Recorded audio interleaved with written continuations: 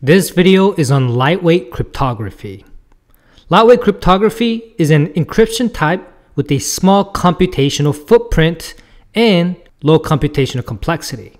The goal here is to broaden the application of cryptography to constrained devices. And this is because there are more and more Internet of Things systems that makes use of data in the real world coming out. However, Internet of Things doesn't have great computing capacity. These small devices that makes up Internet of Things are unequipped to process the current cryptographic algorithms.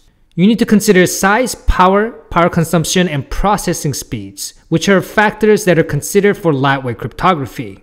While AES and SHA are great encryption, they are unable to cope with Internet of Things environment because they consume excess computing capacity. Both international and NIST organizations have outlined several methods that are possible for lightweight cryptography.